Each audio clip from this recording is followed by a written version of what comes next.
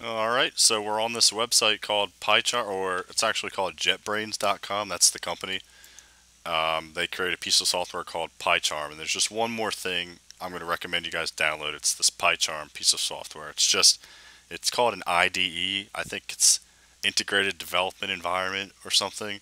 It's just a program that helps write code better. So it'll auto-complete words, help fill out, it'll point out errors to you. It's totally unnecessary, but I really think it's pretty slick. I have it installed here, so I'll just give you a quick run through of what it looks like. You have all your data on the side. You just can create new files, create Python file. That's how I do all of this. It just makes coding easier, and it's pretty powerful. I would recommend it. It's one of the most or more popular IDEs for Python at the moment. These things, they change, but I would recommend it. If you didn't want to download that, I should mention, you can get this for free. This community edition is free, totally free, and you can do everything we're going to do. You can do it with this community edition. If you didn't want to download that, that's not a problem. You can just use Python's, it comes installed by default. It's called idle. Something I should explain.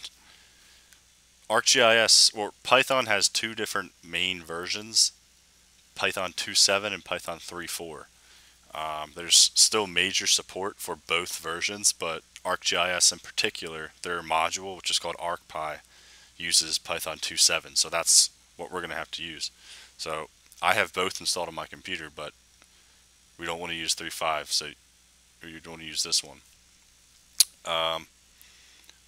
When you install ArcGIS, it installs Python for you, Python 2.7, so you can verify that by going to your C drive, and by default it'll put it here, Python 2.7. You open it up, and that's there because Arc put it there, and this is all the Python stuff.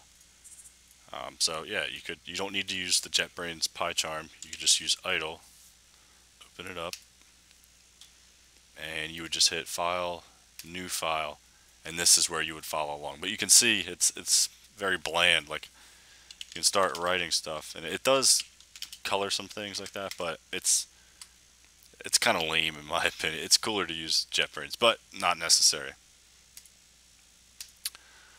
Alright, actually, I think I'll stop the video now. We didn't really do anything, but I just wanted to explain a little bit about Pycharm and how Arc by default uses 2.7, and how you can use idle if you wanted to.